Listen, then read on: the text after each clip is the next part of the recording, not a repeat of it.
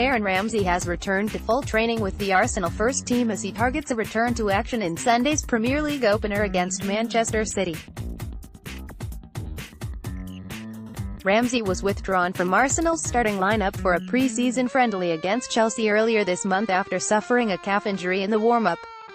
The Welsh midfielder is believed to have spent the early part of this week training on his own but was working with his teammates on Thursday, leading to growing optimism that he will be able to feature when the league champions visit the Emirates Stadium on Saturday.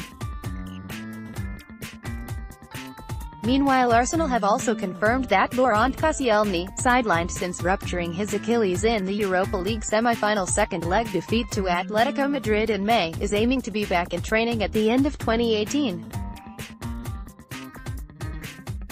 Premier League 2018-19 profile: Arsenal left-back Steve Kolasinac is set to be out for 8 to 10 weeks after suffering an injury to his left knee in pre-season.